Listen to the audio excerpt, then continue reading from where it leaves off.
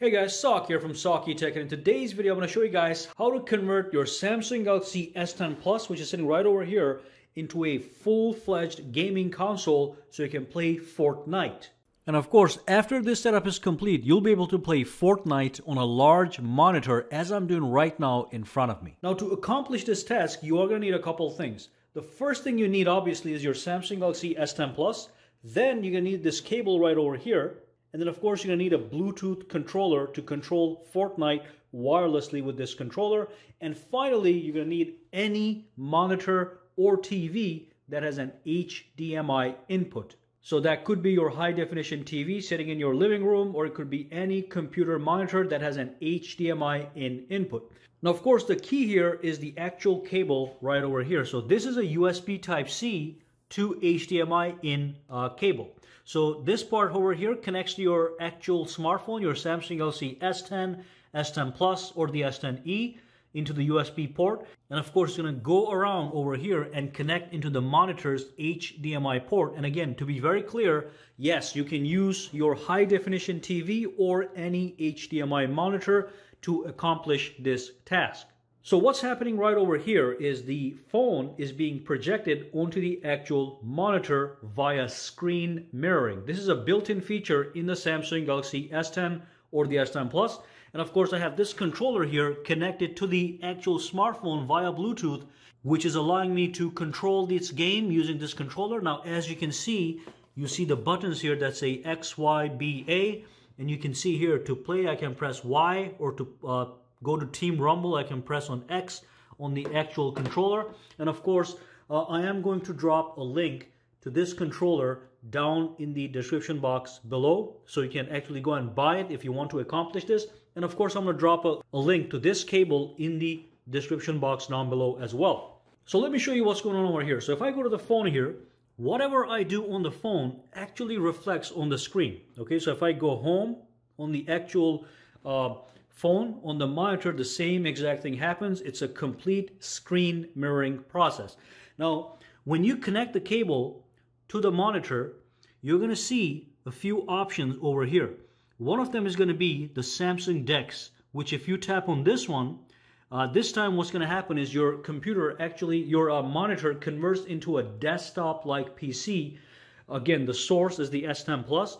So you can do this if you just want to use this as a PC, maybe to browse the web or just edit documents. But if you want to play games, I recommend going back over here, scroll down a little bit, and then tap here to switch to screen mirroring. Now when you do that, you're going to see an exact reflection of the phone on the actual monitor. And then of course, if I go over here into the game is going to be good to go, looking great. I'm going to actually change the focus to the actual game. I want to do a little bit gameplay so you guys can see what's going on. But quickly, I'm going to show you that the controller is in fact connected to this system here, and it's ready to go. So as you can see, it says press Y to play. I'm going to do that right now. So if I press Y on this, it is going to start the actual game. Okay, so let's wait for the game to actually start really quickly. So it's doing a matchmaking right now. It's telling me the touch screen combat controls, which you can use as well from here, but it's going to be hard to look at this and play over here at the same time. That's why I recommend this controller. So the game is loading up, as you can see. Let's just give it a couple minutes. And there's the game. Okay, so over here, you can see the game. You can actually control the game if you want to, just like this. I don't recommend that. Just use the actual controller. So as I press the controller, as you can see, the girl is jumping around. In a couple seconds, we're going to be going to the battle bus launching. There we go. So I'm going to switch my thing over, my camera over, so I can look at the screen. But this is exactly what's happening. Let me just do this as well. So I can press the button. There we go. So as you can see, I can use the controller to look around. And right now I'm playing at 60 frames per second. This is all happening with the controller. Look at that. It's fantastic, all right? I can press on A, and that's going to launch the actual thing. And then I can just go around. So great, okay? But let me quickly switch to the monitor so we can do a little bit gameplay so you guys can see how well the game plays with this controller, with this cable, and with this monitor. It's a great little setup. And real quick, the phone is eating battery life right now. So you can actually put a wireless charger under the phone and put the phone on top of the wireless charger, and that's going to actually charge the phone while you're playing in this screen mirroring setup. Alright, so let me start the game by pressing Y on the controller. I'm going to be using the controller from the background, but you can see everything happening on the actual screen as I control the controller. So again, it's doing the matchmaking. It's going to be loading up the game right now. So these are the on-screen touch controls, but there's my actual controller that I'm using to control the game. So let's wait for the game to load. And we should be there in a couple seconds. And by the way, right now I have the settings of this game set to 60 frames per second. So this game is in fact running at 60 frames per second, and it's running at almost 70 to 75% graphical detail. I'm going to show you all that in a minute. The game is still loading. It's going to be sending me to the battle bus launch mode in a second. Let's just wait. Here we are. Okay, so six seconds for me to open the door here, and let's press A to jump, and there we go. We're going down. Okay, fantastic. Everything is looking amazing. We've got all these details. The game is running smooth. The performance is amazing, and all this is happening on a large 1080p screen, which is a lot more fun than playing the game on a little screen on your Samsung Galaxy S10 Plus. Not to say that's not fun, but it's so much more immersive when you're playing the game in this mode. So basically, I'm just going to be playing around a little bit. I'm going to be running around, looking for guns, looking for items, destroying stuff, just to show you how this entire thing looks for the next 3 to 4 minutes. You can watch this and just enjoy the game as it is. So we're about to land. Let's land next to that little structure over here, next to those two trees. And I'm going to try to destroy that structure right off the bat with my hammer. So let's get off. All right, so let's go towards the structure and break those legs. Okay, fantastic. 60 frames per second looks amazing. In a minute, I'm going to show you guys how to get even more detail, but potentially say goodbye to 60 frames per second and maybe playing 30 frames per second. So that structure is gone. Let's move around, see what's going on here. This is a lot of fun, by the way, on this screen with a controller. It's just too much fun. All right, let's cross that road. And you can also go to the actual map using the controller. And of course, let's go into the settings. And as you can see, I'm using the button A to go into the settings. And we have the graphics at high setting. We've got 60 frames per second. If I go to Epic Graphics, the FPS meter goes down. So let's set this to Epic. And as you can see, I have applied the settings, the graphic settings, and now we have 30 frames per second, but the graphical detail is a little bit better.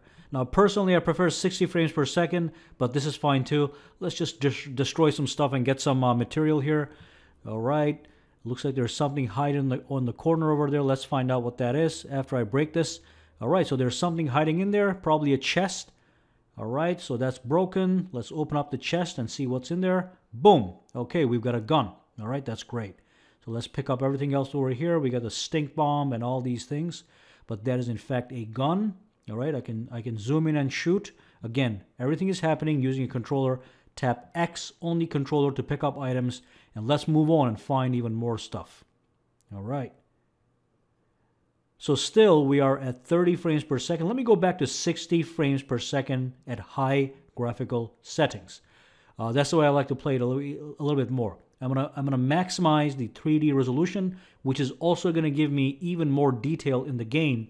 So the game still looks pretty amazing, and again, it is smooth and stutter-free at 60 FPS. Now I do see a bridge on the far side, so let's go towards that bridge and see what's happening. Okay, and as you can see, I can switch my items using the LB button or the RB button on the actual controller. This controller looks like the Xbox 360 controller. All right, so there's the bridge. Let's see what's happening. All right, let's destroy some stuff, shoot at things. All right, there's a car right there. Okay, oh, there's a little crack. Let's go down and see what's hiding at the bottom.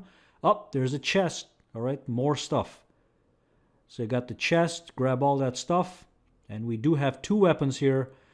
So we have a shotgun and a submachine gun. I prefer a shotgun, so let's grab that. All right, that's much better. All right. That's a shotgun. All right, let's keep going. And that's just how you build stuff, by pressing the appropriate button. Something sitting over there, let's grab it. Perfect. All right, let's keep going on. But basically, this is it, guys. I'm not going to go too much into the game because this is not a gaming channel. But I just want to show you guys how to set this whole thing up. And of course, I want to show you how good it looks when you're playing this with a controller on a larger screen than your smartphone's screen. But again, I'm going to drop all the links down below to the USB cable, to the Bluetooth controller, and of course, like I said, you can use any monitor or an HDTV with an HDMI in port. And of course, you can use your smartphone S10, S10e, or the S10 Plus.